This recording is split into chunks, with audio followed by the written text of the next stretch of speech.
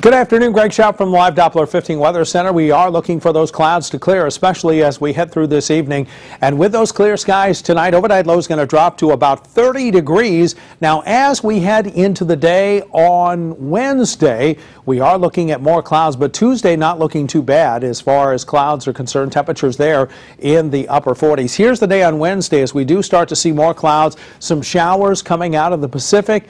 But with those showers coming out of the Pacific, temperatures are going to be near 50 degrees by Wednesday, mid-40s on Thursday, mid to upper 50s on Friday, and lower 40s, or lower 50s, I should say, as we head into Saturday.